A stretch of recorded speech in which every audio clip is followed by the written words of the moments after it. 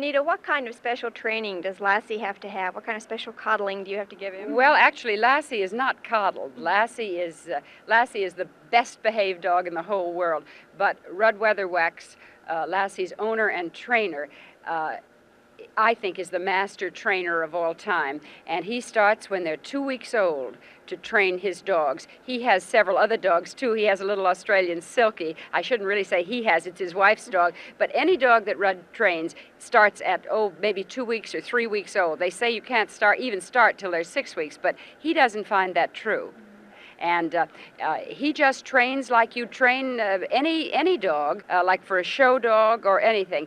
But we're always amazed that we think Lassie understands most of the time more than humans do. How old is Lassie? And it's a male, isn't it? Yes, Lassie is a male, and we don't tell all the little children that, but it's a well-known fact. And the reason for that is that Lassie, a male's coat is much better, and also the temperament. A female collie has more temperament and has kind of a nervous disposition.